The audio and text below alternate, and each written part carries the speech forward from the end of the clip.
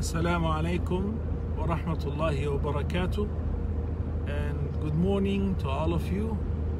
I wish you all a great day, a great month, and a great time every single minute in your lives. Ameen.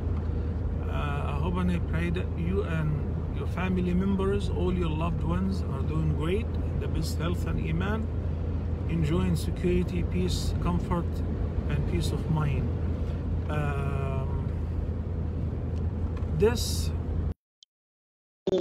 live broadcast again while traveling and wandering among the beautiful creation of Allah subhanahu wa ta'ala is about some valuable informations that we and everybody must know before witnessing Ramadan. As you know that this is an opportunity which only happens once a year. And subhanAllah, we've agreed before that every Ramadan should be better than the previous one. Every Ramadan should be better than the previous ones. And in order to make this Ramadan our best Ramadan ever, we really have to plan for it very well. Planning is both morally, spiritually, and physically. As you know that if somebody is visiting the gym for the first time and decided to lift 200k, to strain his muscles, can injure himself or herself. And that's why we need warming up, stretching, practicing before you be capable to lift 200k. Likewise, before Ramadan, if they say tomorrow is Ramadan, mashallah, congratulations. Some people will say Ramadan Kareem, some people will say Ramadan Mubarak. Then what? Are you ready? It becomes very problematic to many people because they were not mentally prepared for it. They were just told tomorrow is Ramadan, so we're going to fast like everyone else. But it's not gonna easy. It's not gonna be easy. Why? Because they are not mentally nor physically prepared. So the physical preparation is very crucial and important as well. And as you know that it's only a couple days left before Ramadan. So I was wondering whether you were able to pray a couple rak'ahs last night, beginning to prepare for tahajjud, because of Ramadan, Taraweeh and tahajjud is going to be long. And for those who haven't been doing this since last Ramadan, it might be a little tough. But anyway, we all seek the help of Allah. We ask Him to help and assist us and to make it easy. Meanwhile, I would like to show the magnificent creation of Allah subhanahu wa ta'ala while we're talking about it. Subhanallah, subhanallah. You feel like the clouds are touching the ground. We're almost 700 meters above the sea level. Weather is very beautiful with sunshine today, mashallah, la quwwata illa billah. I hope the weather will remain same throughout the Ramadan, inshallah. All right. So as you know that the Prophet ﷺ stated in the hadith, deeds are but by their intentions. So every deed must be preceded with an intention. What we're going to do, inshallah, in a couple of days, where most likely, Ramadan is going to begin on Tuesday. So if the first day of Ramadan is on Tuesday, then actually Ramadan begins Monday evening.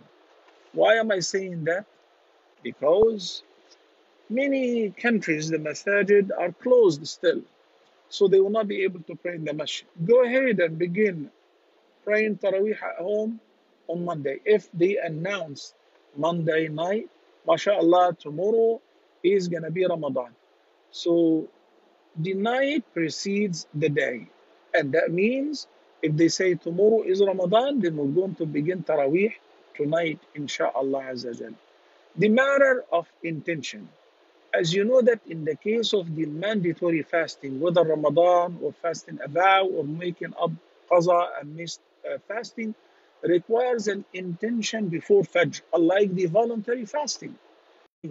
Or before noon, and he would ask, is there any food to eat? So she would say, unfortunately, we don't have anything today. He said, it's okay, fasting today. And that indicates in the case of the voluntary fasting, you can simply uh, intend fasting. Yes, good morning to all of you. By the way, I will check out your questions and I will take them, inshallah, after I finish this presentation, okay? I will be able to answer questions in between. In the case of the voluntary fasting, like what? You all see the sunrise right now, mashallah, right? Look at this. If I didn't eat anything and I decided to fast today, it's okay. But I didn't intend fasting before Fajr. But this is voluntary. And the case of Ramadan is entirely different. So I must formulate an intention before Fajr. And if I didn't, then the day doesn't count. Second question, how to formulate an intention? Third question, do I need to make an intention for each day of Ramadan, 29 or 30 days, or one intention for the whole month is sufficient? These are very valid and important questions, and I want you to share these questions and their answers with your children, your family members, because this is how to prepare for fasting. They wake up in the morning and they don't know. So you must inform them. That's why I said must know informations that I'm going to share with you before Ramadan, inshallah. So the intention for fasting is simply in the heart. I'm intending to fast tomorrow. And do I have to utter it? Do I have to pronounce it? And I say, I intend to fast because this is Ramadan? No. As a matter of fact, it is not even prescribed to pronounce the intention. As the Messenger of Allah has informed us, peace be upon him, that the intention is in the heart. And Allah knows what is alimun bidat sudur, what is in the heart. So you don't have to tell Allah. It is to formulate an intention, which is to confirm to yourself that you're fasting tomorrow, inshallah. And the intention must be formulated before dawn. And there is a difference of opinion whether it is sufficient to have an intention for the whole month or for each and every day. But in brief, it is sufficient to make an intention in the beginning of Ramadan, and that will be valid throughout the whole month of Ramadan. I'm planning to fast Ramadan this year, unless if I have a necessity or an emergency to skip fasting. So in this case, one intention is sufficient, inshallah, for the entire month. By the way, if you get up to eat the sahur meal by itself, that's an intention, all right? Because why would somebody get up at 2 or 3 a.m. to eat? During regular days, we don't do that. We only do that whenever we're planning to fast, correct? Okay. Our I want to designate a great portion of my presentation right now to address your needs. As you know that the Messenger of Allah, peace be upon him, comforted Aisha, his wife, may Allah be pleased with her, when he saw her crying during Hajj because her menses started. And subhanAllah, every Muslimah, whenever the menses start during Ramadan or during Hajj, they feel down and they feel sorry on all the daughters of Adam. So you're not an exception. This is perfectly normal. Number two, whenever a woman experiences her menses, even during the day of Ramadan, guess what? Even if it is only 5 minutes before sunset, in this case, unfortunately, that day doesn't count. So whether you eat or you don't, the day has to be made up because the menses nullify fasting and the prayers and also the tawaf, all kind of tawaf which requires complete purity. Which means after Ramadan, inshallah, when you come to make up the missed days, you include the day on which you experience the menses before sunset or before iftar time. Karen, about your daughter who's 15 years old and she's having epilepsy. All of us were praying for her. May Allah give her a quick a speedy and a complete recovery. Indeed, He's able to do all things.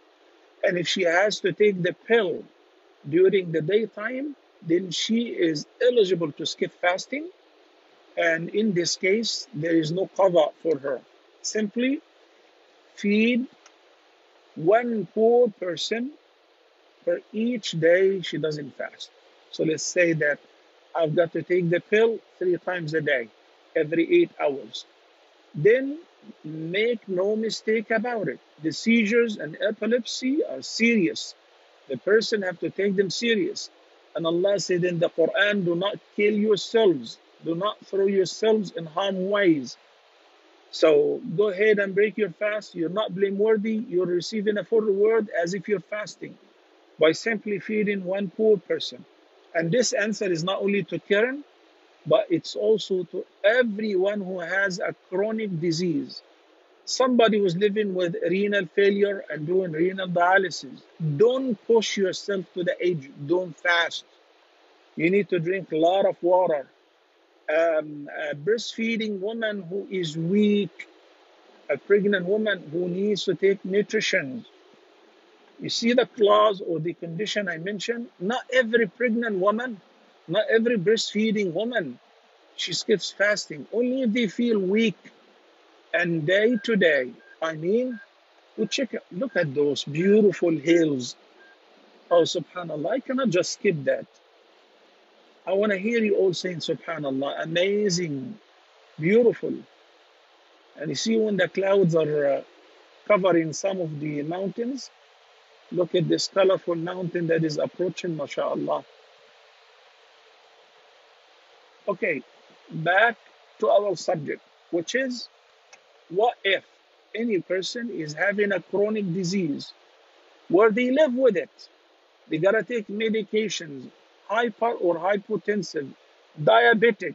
They gotta take some sugar or a few bites every day, every few hours. Don't push yourself to the edge. لا تلقوا بأيديكم إلى التهلكة. This is what Allah the Almighty said in the Quran. So what are you gonna do? Skip fasting and feed one poor person. In the case of the pregnant women and the breastfeeding women, you skip fasting if you need to, but you still make up the fasting whenever now you're capable, because you don't breastfeed forever, right? And you know you're not gonna be conceiving forever. So once you feel healthy, then you should make up the missed days of fasting, which you missed during Ramadan, for any of these valid reasons, inshallah. Um, in the case of the menses, Allah is the most merciful. He ordered the woman to make up the missed fasting, not the missed prayers. So if a woman had the menses for 10 days, she skips the prayers, the namaz, the 5 daily salawat, but she also skips fasting, but she doesn't have, and she does not make up the missed prayers because there are too many, but she must make up the missed fasting, right? Okay. Our sisters in the kitchen, our sisters in the kitchen, they have to taste the food, or otherwise my in-laws are coming. I want to make sure that the biryani is spicy enough. I want to make sure the nahari is well done. So she tastes the food. Tasting the food is permissible and it doesn't violate fasting, but do not swallow it. You just taste it with the tip of your tongue. That is permissible only for those who are cooking, not for everyone. So your husband is walking into the kitchen and says, honey, what are you doing for us today? Oh, mashallah, let me take a bite, let me taste it. No, that's not permissible. It's only for the chef or the cook in the kitchen to taste with the tip of their tongue, then to spit it out, to make sure that the salt is okay, spices are okay, and everything. Daughters, again, those who are asking about their daughters. You know, when does it become compulsory on our children to begin fasting?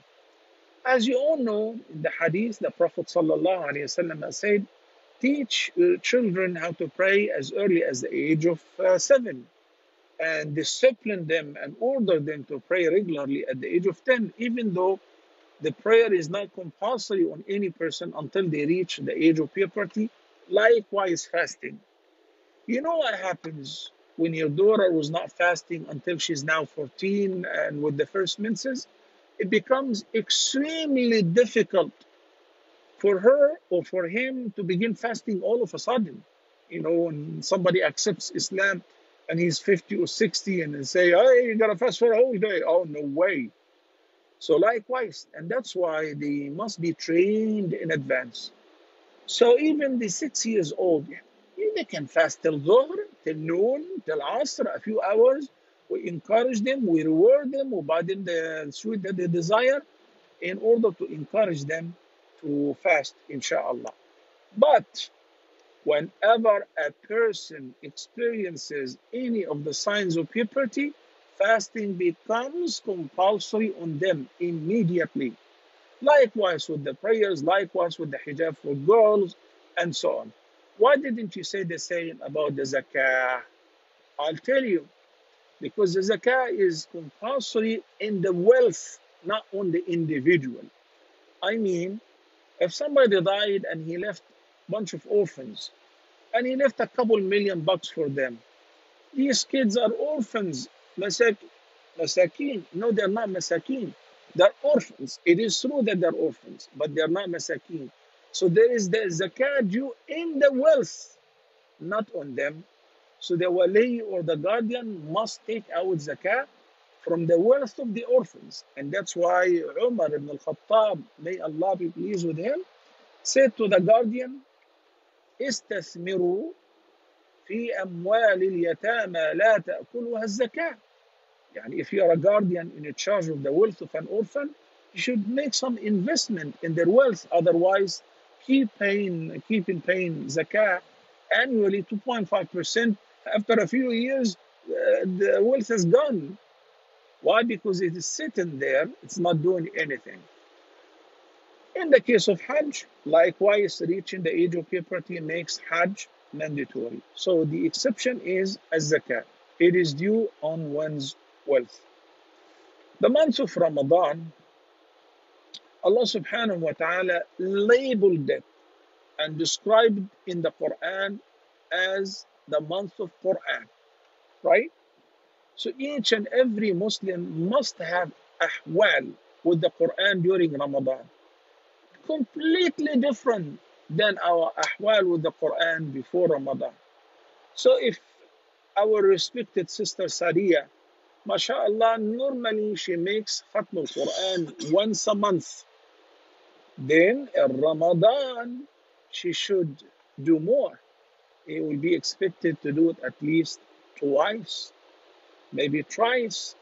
Why? Because the norms for her is to read one para every day. Now in Ramadan, I will dedicate more time for the Quran. A question in respect of what invalidates fasting.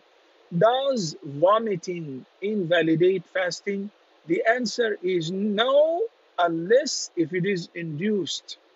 When somebody stuffs his finger in his throat to induce vomiting, that invalidates fasting. Sometimes people who are seasick or having some sort of nausea, they are nauseated, they need to vomit. That's an exception, but that invalidates fasting though. But under regular circumstances, if somebody happened to throw up naturally, that doesn't invalidate fasting, and it also doesn't invalidate the ablution as well. Well, as you know that with the COVID, we have to take tests and the lab work and so on. Does drawing blood for the lab test invalidate fasting during Ramadan? The answer is no, it doesn't, provided it is not a huge volume. Yani, for the lab test, it's okay. But donating blood, no, because we're talking about half liter, 1 liter of blood, and that definitely invalidates fasting. So you avoid doing that during the fasting time. Even the lab work, if you can postpone it and delay it until you break your fast, fine. But if it is necessary, then Bismillah, you're not blameworthy. I just remember one of my students in the USA who used to attend my classes, and she was epileptic too, Sister Karen. And then she said, Sheikh, I know. I told her because whenever she has the fits, she's a different person. And it can affect herself and her family, her children, especially if she's driving. So I told her, you must not fast. Wallahi, brothers and sisters, you know what she used to do? She used to fast and she would take the pill still without water. And I keep telling her, why are you doing that to yourself? That doesn't count as fasting. You're not fasting. She says, I know, but I love to do it. I believe Allah the Almighty is the most generous. When the Almighty Allah sees this keenness from one of His servants, they're very keen to fast, even though they are giving the concession not to fast. She's taking the medication without water. Why? Because she must take the medication. And meanwhile, she wants to live the mood of Ramadan. This is a mercy from Allah. On the other hand, I know some people who say decades passed by and I never knew when would Ramadan begin and when would it end, because they were not practicing Islam whatsoever. May Allah guide us to what is best. One of the great news I want to share with you, that the Messenger of Allah, peace be upon him, said, Man sama, whoever happened to be fasting, فَخُتِمَ لَهُ بِصِيَامٍ دَخَلَ الْجَنَّةِ. Yani, if somebody dies while fasting, or even after breaking his fast, and the last activity that he or she have done was fasting, they will enter paradise straight. Why? Because the khitam, the conclusion. And in the sound hadith, the Prophet ﷺ said, إِنَّمَا الْأَعْمَالُ بِالْخَوَاتِيمِ. Deeds are by their conclusions. You see, every time I see a beautiful sight, I love to share with you, brothers and sisters. And what do we say? What do we say? We say, Subhanallah. By the way, I'm the one who's supposed to be driving, but my elder brother and one of my very best friends chose to be driving so that I can do this live broadcast. And I would like to introduce him. And he is none other than Hajj Mustafa Ahmed. I believe you all know him. Darus Salam for Hajj and Umrah for the past 30 years. Right, Hajj Mustafa, 30 years? Allahu Akbar. 35 years. MashaAllah, la quwwata illa billah. Darus Salam is the world's biggest and the fanciest Hajj company all over the world. Alhamdulillah wa shukrullah. May Allah subhanahu wa ta'ala let me take advantage of traveling, because making dua while traveling is accepted. May Allah subhanahu wa ta'ala invite us again to His house. This time, Hajj Mustafa wouldn't be here. Normally, he spent the whole month of Ramadan in Mecca and Medina, mashallah. And to console him and all of you, because I know many of you, and including myself, would love to go for Umrah in Ramadan, but because of the COVID and the pandemic and the regulations, we're not able to. Guess what? Everyone who have made plans, even though we didn't travel, you've got the same reward. Alhamdulillah. You secure yourself the same reward. In the sound hadith, the Prophet ﷺ said, من هم بحسنة فلم يعملها كتبها الله له حسنة كاملة. Whoever intended seriously to do a good deed, then he didn't get to do it, the Almighty Allah will record it for him as a full good deed, even though he didn't do it. But wait a minute. This is amazing. This is amazing. Subhanallah. MashaAllah. هو الذي جعل لكم الأرض ذلولا فامشوا في مناكبها وكلوا من رزقه وإليه النشور. Subhanallah. You know this nice paved road carved in between the mountains? We say it must be done by a good company, great engineers, hard workers. And some people look at the mountains around and they say, Oh, they were created by chance, by accident. Wallahi, very foolish. Alhamdulillah for guiding us to his straight path. Back to our plans about Hajj and Umrah and so on.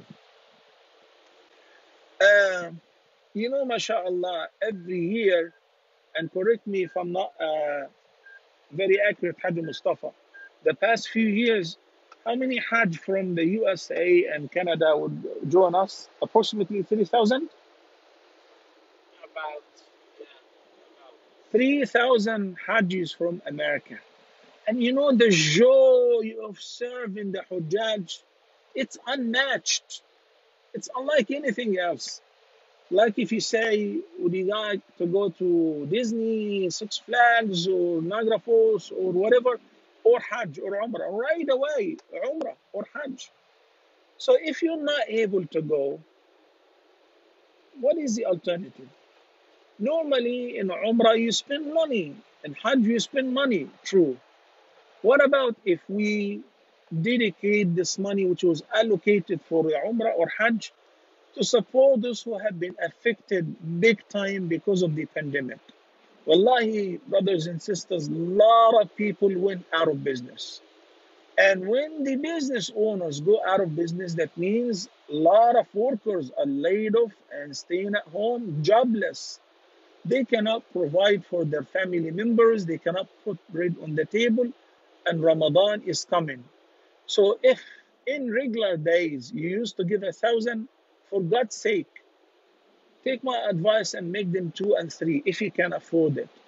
Share the bite with others, because I know for sure some people, wallahi, one day, once in the morning, I showed you when I was buying a falafel sandwich after Fajr prayer.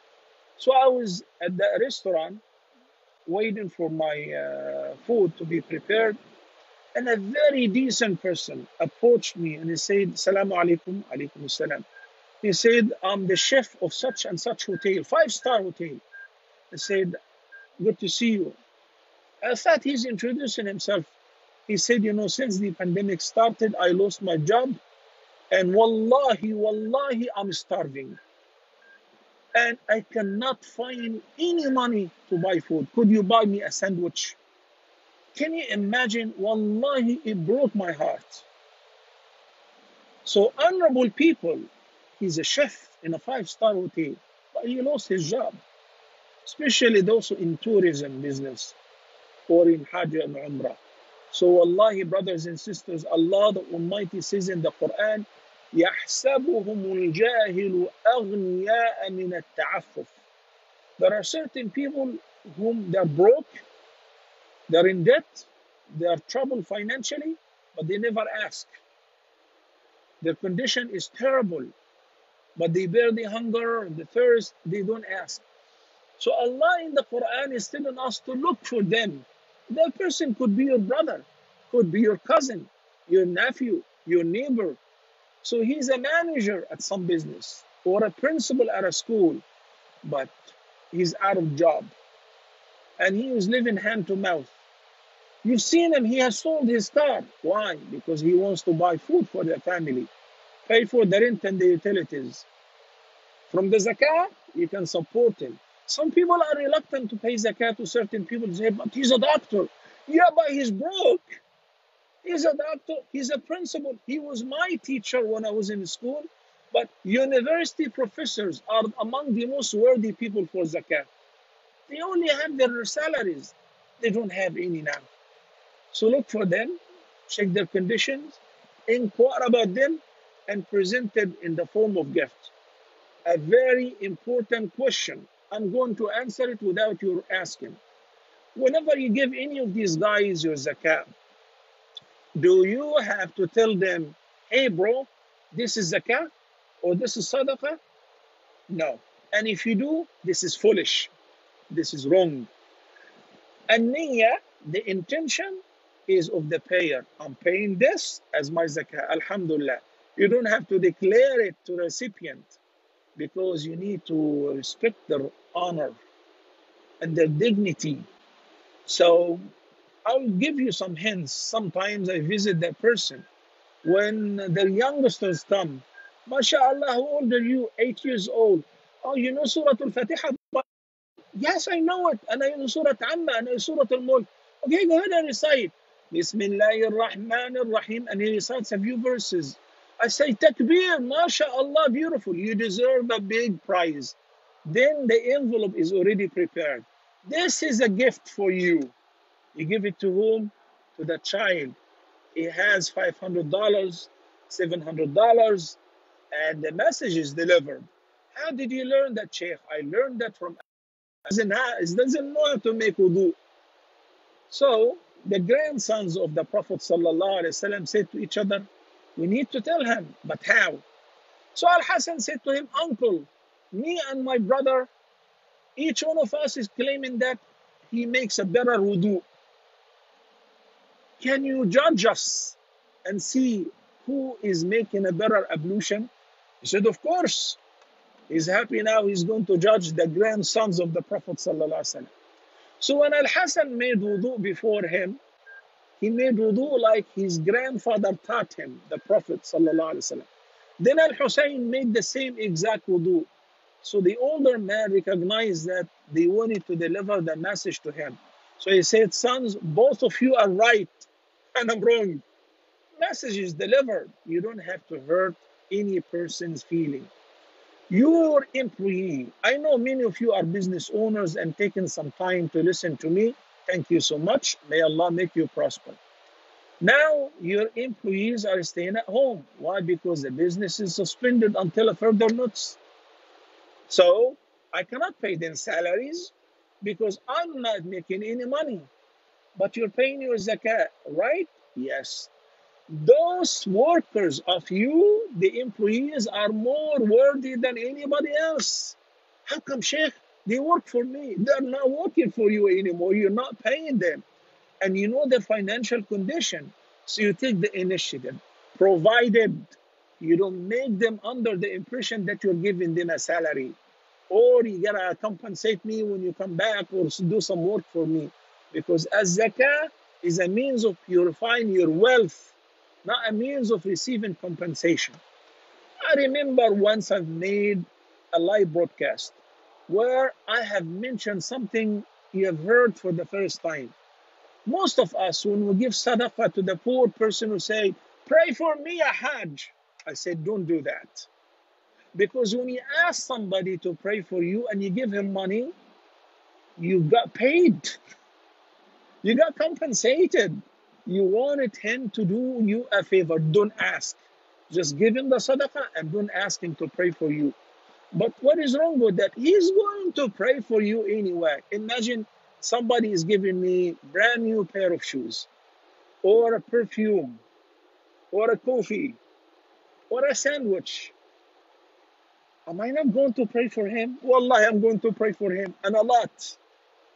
One day I was traveling for Umrah, and there was one paper missing at the airport. It's not really a big deal, but the officer at the passport control insisted. He said, you have to get this paper. I'm coming from the USA. I'm on a transit airport. If I miss the flight, my Umrah is blown away, is messed up. So he insisted. I said, may I speak to your superior? He looked at me with a sarcastic look. He said, really? Oh, yeah, go to the office. So I went and I saw a colonel sitting in the office.